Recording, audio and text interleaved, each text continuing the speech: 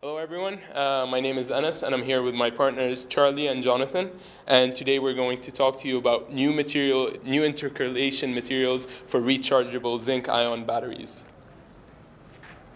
As you all know, the economy is shifting towards focusing more on renewable energy and less on fossil fuels, which is why we need a solution to store the energy that is generated irregularly. Windy and sunny patterns do not necessarily align with periods of high demand for consumers. This means that we need to be able to efficiently store the energy that is generated by these two sources.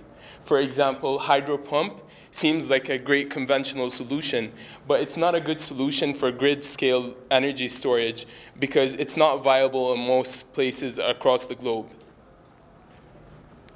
So when we were addressing the problem of energy storage, we had to target some problems, some aspects of the problems.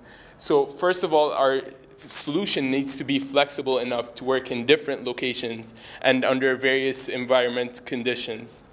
Next, our solution needs to be cost-effective. Since we are using it for grid-scale applications, size and weight aren't that much of limiting factors, but cost is very important because we need the solution to be competitive compared to currently used fossil fuels. So as a conclusion, we had to go with cost-effective solutions and not focus that much on size. Next, our solution needs to be reversible. Because when we say energy storage, many people think of disposable batteries, which are a great solution, but they're not that good for grid-scale applications, because for grid-scale applications, we need a solution that is able to charge and discharge high levels of energy as many times as possible using the same equipment. So, given these aspects, we came up to the conclusion that electrochemical energy storage is the best kind of solution. Electrochemical energy storage systems can be designed with materials that make them cost-effective, able to flexibly function under various conditions, and they are also reversible due to the nature of these reactions. So when we say electrochemical energy storage, the first solution that comes to mind is lithium-ion batteries. Lithium-ion batteries are currently used in our phones and in cars. However, as good as these technologies are, they are only taken due to their compact size and light weight. For grid-scale applications, as I said earlier, weight and size aren't that limiting factors for us. But this makes lithium-ion batteries very unappealing due to their high cost and high volatility, because as you all know, they use organic electrolytes. And of course, that cost is expected to increase due to the forecast of their lithium becoming even more scarce in the near future. So our goal in this project is to implement new nanomaterials for commercial development of zinc-ion batteries. These materials must last a long lifespan in grid-level energy storage, and they must also have a low cost so they can be a competitive solution versus the currently used fossil fuels. Also, the solution must be able to undergo the process of intercalation to ensure that our batteries are reversible, because intercalation is the same process currently used in lithium-ion batteries. Our solution must also be aqueous compatible, because at such a large scale, generating that much energy and discharging it to whatever applications we are using them for, safety becomes a main concern. That is why in our design process, we aimed at using manganese dioxide and zinc anodes, which are environmentally benign. We also used an aqueous electrolyte, which is both non-toxic and non-volatile. So our customer for this project was mainly Salient, and by extension, their customers as well. And these are the main aspects that we looked at when we were coming up with a solution. So cost was one of the main aspects. We needed it to be competitive compared to the currently available technology of lithium-ion batteries that cost about $200 per kilowatt hour. The next aspect was capacity. Capacity can be divided into two aspects, which is specific capacity and volumetric capacity. But as I said before, size and weight aren't of that much concern, so volumetric capacity becomes redundant. And then safety, of course, becomes a main concern, as we said, because of the large-scale applications. And then scalability is also very important. So when we were designing a solution for us, even on the lab scale, we needed to ensure that this solution is highly scalable because we're going to use these batteries for grid scale applications. So we use the hydrothermal method. And of course, packaging for shipping and manufacturing reasons is also important, but that was out of scope for our project. So these are the functional specifications that we were looking at.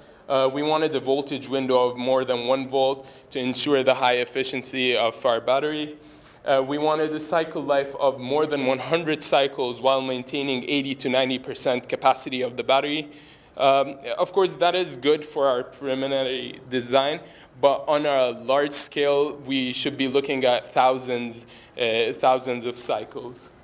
And of course, this discharge capacity should be higher than 150 milliamps hour per gram. And the specific energy we aimed for was more than 150 watts hour per kilogram.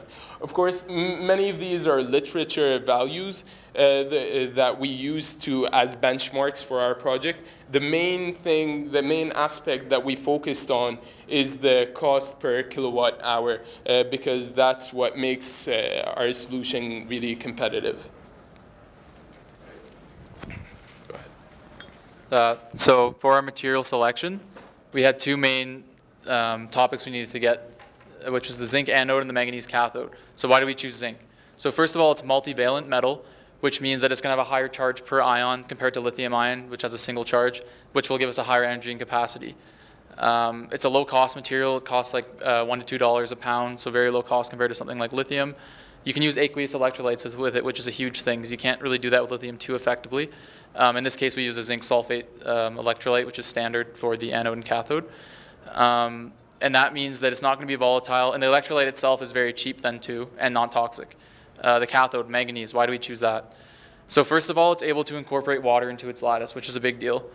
This means that when the zinc ions are moving in and out of the battery, it can have shielded charge and not damage the lattice.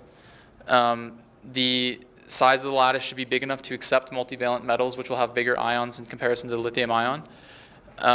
The structure should be able to inhibit phase change due to intercalation, so volumetric size changes of the lattice or changes in the orientation of the crystal should be inhibited. And it has a very low cost to synthesize, and it's also very simple to synthesize, so it should be scalable. All right, so the synthesis itself, what do? We made manganese dioxide, and it's very simple through a hydrothermal method, which just means that we took aqueous solutions of the salts, mixed them together in an autoclave, heated them at about 160 degrees Celsius for 6 to 12 hours.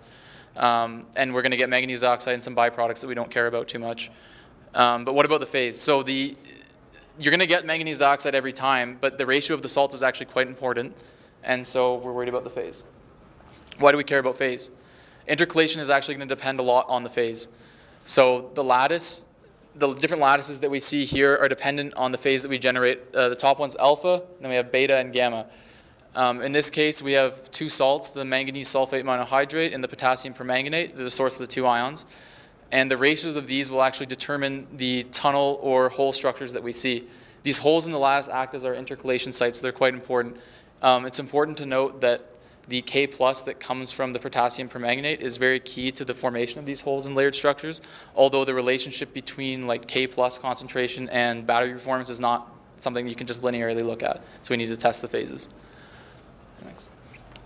Okay, so we make the manganese dioxide. How do we actually turn that into like a cathode material we're going to use? So there's 4 components we add into this. We use the powdered manganese. We use a conductive additive. In this case, we use carbon black, a small amount, 8:1 ratio. PVDF we use as a binder that allows us to get it allows us to bind the elements together and provide adhesion between the film and cohesion to the rough titanium we use as the base. And finally, we use NMP as our solvent because it allows us to dissolve all the materials to make a uniformly distributed electrode on the surface of the rough titanium. And it's important to note that the NMP dissolves away, so it's not in the final product, and that's vacuum sealed away, so there's not a safety concern there. And then once we get this slurry, we mix it up. We get the slurry for about an hour or so, and then we use a doctor blade to spread it on the surface of the rough titanium, which is seen here. Now this needs to be dried, and then it would be cut into pieces and put into test cells. So the test cell itself. So there's an example we have here. Very simple design just to test different formulations. So basically the top of it, we've got a plastic cover on it. We've got titanium current collectors on either side of the anode and cathode. And then we got anode and cathode. And then we used the filter paper separator as it was available in the lab to us to use quickly. And then at the bottom, you see a picture of what it looks like in real life. And I just showed you. And basically the top and bottom screws that will be there in the middle are used as the actual electrical contacts. Okay, so let's get into some results. So first, once we made our batteries, we did some cycling, and we wanted to look at them under SEM to kind of validate some of our phase assumptions about the different ratios that we were using. Actually, can you go back quickly a couple slides to the phase thing? Because I didn't talk about that. Yeah, so we use these ratios here to determine, to generate our different phases, which is from literature. Basically, we were generating MN1, 2, and 3 samples from these ratios, and those are targeting alpha, beta, and gamma, respectively. One more. Okay, so MN2 here, this was like beta target phase. MN1 is alpha. We weren't able to get a super high resolution picture that we wanted to get, but what we see is a rod-like structure forming that's a couple hundred nanometers. And this is important because this agrees with literature, essentially. So we're generating the nanostructure that we expect to see. It's hard to see from the MN1 cycle, the NM1 data. This is supposed to be alpha phase, and the left is supposed to be beta phase. They actually have a pretty similar structure. We couldn't get a nice high-resolution picture of it. And they should have the same rod-like structure we see from literature, although it's similar but not exactly the same. And then MN2, we also took a picture of that post-cycling. So we could see, once we've added in the binders and cycled it for an amount of time, what does it look like? So we kind of get this porous structure going on. And now this isn't necessarily bad. This is just what the cathode looks like after it's been cycled. We wanted to kind of get a before-after comparison. It's important to note that if we had high resolution, yeah, we would see that alpha and beta look kind of more similar than maybe it looks here. What we need to do to follow up with this is to get some XRD data to measure the degree of crystallinity, which we could not get in time. And this would confirm for us for sure that we made beta, alpha, and gamma phases. Okay. Here you go. All right, so to the right here, we can see our experimental capacity fade for our 3 samples. We averaged the 3 best of each of the target phases, so we made 5 of each phase. We can see that MN2 was a clear winner here. It faded the slowest, and that's very good. However, we do see a very rapid fade for the first 20 cycles in all 3 cases, and it doesn't really stabilize until after the 30th cycle. But at that point, we've already lost most of our capacity, so that's far from ideal. So much more work needs to be done there. At the bottom, we have a voltage versus time graph to give an example of what the cycling looked like and the time scale that it takes. So in this case, we had a voltage window from 1.9 volts to 5 volts. One thing you can also note here is the actual period of the first cycle is the widest, and then as the cycles continue, the period shrinks. That's related to the capacity fade as well. And you can also note that the actual amount that it's fading is also decreasing. So the battery is stabilizing over time. All right, so the next thing we looked at was max power. So here we took the highest power for one cycle for the phases we made, and then we compared that to the actual mass loading in the battery, and we got our max specific energy. The good news about this is they all have about around the same power, and they're all above 100 watt-hours per kilogram. And literature has noted that lithium-ion is between 100 to 265 watt-hours per kilogram. So it shows that our experimental battery is competitive with lithium.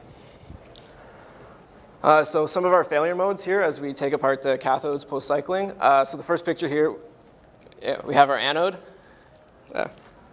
And we can see up there, there's some holes. And there's also a lot of buildup on it here. So that's not very good. We think the holes in the zinc could mean that there's zinc getting trapped in the cathode that's not actually able to go back to the anode. And then as this happens, it decreases the amount of ions in the system and also decreases how much zinc our cathode can capture. So that could be one of the reasons for our rapid capacity fade. It's also worth to note that our separator also has these black marks, which could be dendrites. And the dendrites have the ability to basically directly connect the anode and the cathode, in which case you lose a lot of your capacity because it's no longer protected by the buffer. Next one. Okay, so one more failure mode we had was cathode cracking. So this occurs if after we oven dry the cathode and you let it sit outside for a few days in the atmosphere. So you can see here, this is like very smooth and uniform, like a matte black. And this has lots of little rivets and cracks in it. So this led us to believe that right after you dry it in the oven, you should cut it up and assemble it into the cell. I don't think that would be a major problem from a commercial perspective because typical manufacturing lines are fairly rapid and things go from one step to the other. So for our costs here, we have two different models to cover our costs. We have experimental and commercial. The experimental costs are based on our actual material usage in the lab, and therefore it is highly precise and accurate to what we did. The good news about this is we were able to get it to below $1. So this means, like, from a research perspective, funding this project is very affordable, and we would be able to test many iterations at a low cost. For the commercial estimate, we decided to source a lot of our products from bulk vendors on the internet and increase the scale of what we were purchasing. This allowed us to drive the cost down by about 1/10, which is highly attractive. We also calculated our dollars per kilowatt hour. So for the experimental one, it's not really too useful. It's very outrageous. But for the commercial one, it is quite reasonable and definitely competitive with lithium. All right, so some recommendations for moving forward with this project are definitely optimizing the initial salt concentrations to hit the phase we want. That gives us the best performance. In addition to that, you could also add dopants.